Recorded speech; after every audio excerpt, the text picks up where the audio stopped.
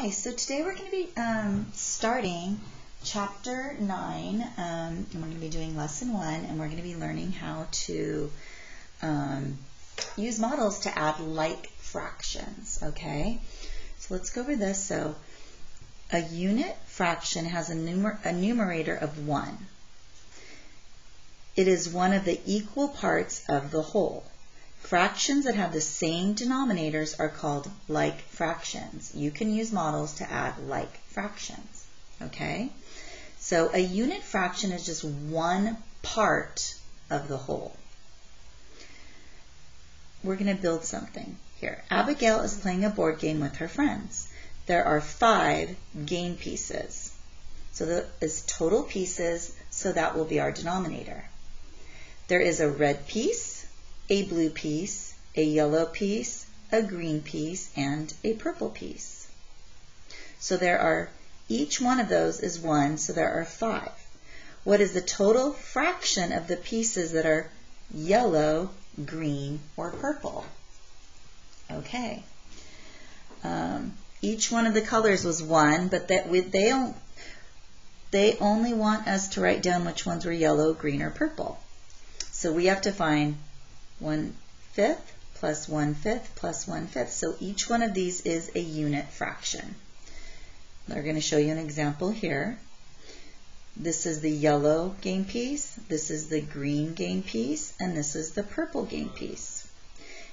Each game piece represents a unit fraction.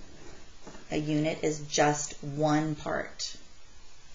We're going to go ahead and add the like fractions. Remember, these are like fractions because the denominator is the same.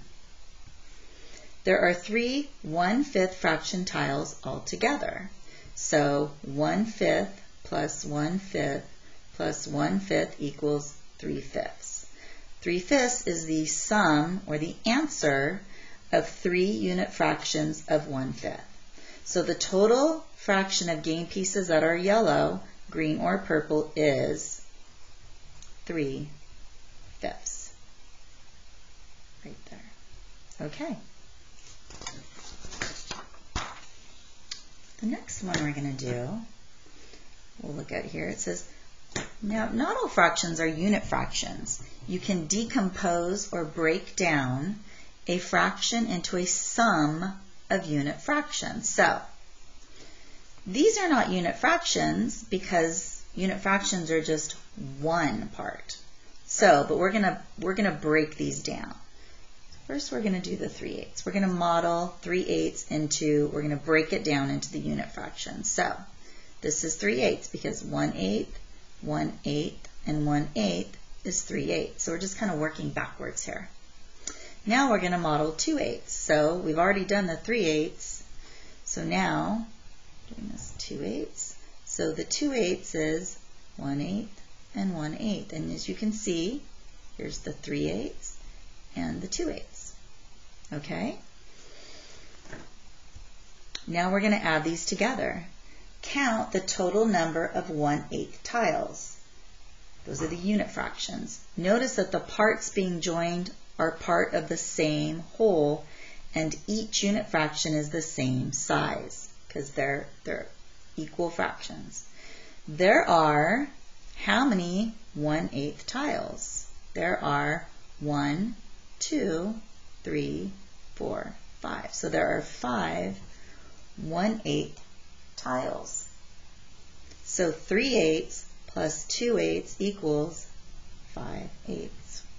Now remember, when we're adding fractions, we are only adding the numerators. We are not adding the denominators. The denominator stays the same because that is the whole, okay? That is all of the total parts. We only add together the numerator. So let's look at this. Talk about it. Mathematical practice. Identify structure.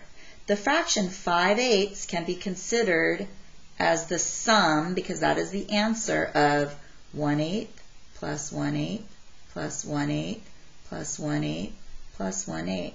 It can also be considered as the sum of 3/8 plus 2/8. Write 2 other ways to think of 5/8 as a sum. Okay? So, wow, so we already have 3 eighths plus 2 eighths. So we basically just have to think of another way that we could add and get 5. So we could do 4 eighths plus 1 eighth. And that would still be 5 eighths. Okay, now you think of another one.